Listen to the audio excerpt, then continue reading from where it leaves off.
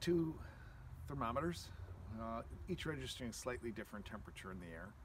Students should make note of that, so they don't assume that they're precise to the 10th of a degree. If there's differences between them, you should take that into account when they're recording their data. Right now this one's reading 30.6, this one's reading 30.2, but let's put them down here, and I'm going to put this one near the surface, and it's a pretty cold day, right? It's below freezing. I'll hold this one up here, and you actually see the temperature on that one's already going up. It's now at 31.7, 32.7,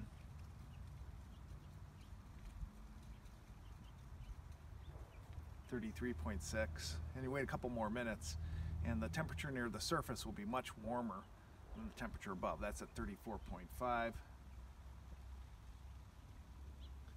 This one right now is at 32.1, so we have a 2.5 degree, 2.4 degree difference right now. Now that one's at 35.4. This is still at 32.1. Take another minute and we'll get a pretty stable reading. That will be a few degrees warmer. Another thing students will take a look at is use the light probe to determine, like, why is one surface warmer than another. And I'm going to do that now for these two surfaces. I'm going to touch both and see, are they at the same temperature. And we'll wait here about 30 seconds because, as you saw before, it takes a while for the thermal energy from the ground to transfer into the metal tip.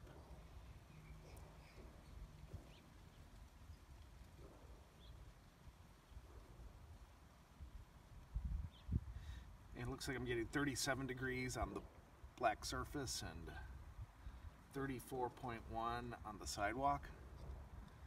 And we'll test it again for another surface, like the side of that house there, and we'll see a difference between the dark paint on the house and the light paint. It actually might be striking. It might even be like 40, 50, 60 degrees on a day that's this cold.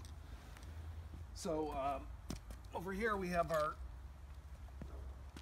light meter, and as the instructions show with it, there's a different range for what it can detect. So if I set it to this right now and I point this upwards, it goes to 1. It says it's beyond the range it can detect. That's because right now that setting is a range of 0 to 1999 lux.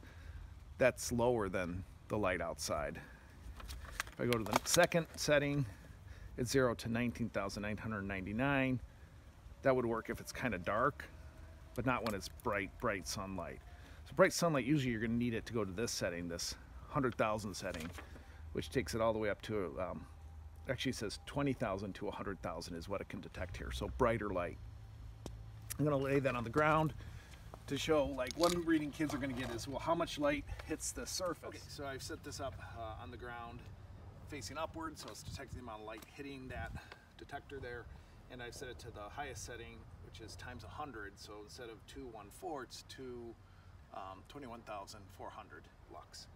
I can also test it over another surface to see what's hitting it. Approximately the same, 21,600 lux. Another measurement students should take is how much light is bouncing off the surface. So for that, they should set to the same height. I'll do my knee height. And over this surface, I'm getting 3,900, because I'm multiplying that by 100. Over here, I'm getting same height, knee height, 2,800. So less coming off this than coming off that. Okay, and let's do this also for another surface.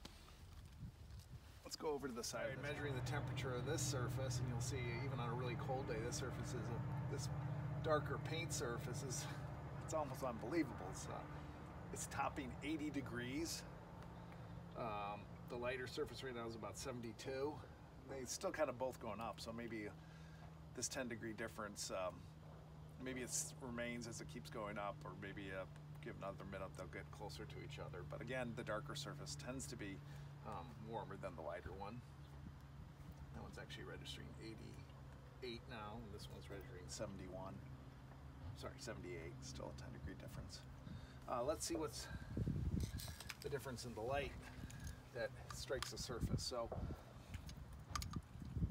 because these are slightly oriented differently, I'm going to hold this one flat up against here, and I get a reading of 886, which is 88,500 lux. And this one I'm going to lay against here, which is a slightly different angle, and that's at 877, about the same, 87,700 lux. But then I'm going to do it a 1 foot distance away from, or I'll do a little closer, just so I make sure I'm getting the surface behind it. I don't want to put it in shadow though, so I'm going to point it about right here, and I'm getting 296, and over here I'm getting I don't want to get it in shadow, I'm getting 160, so way less light coming off of here than here.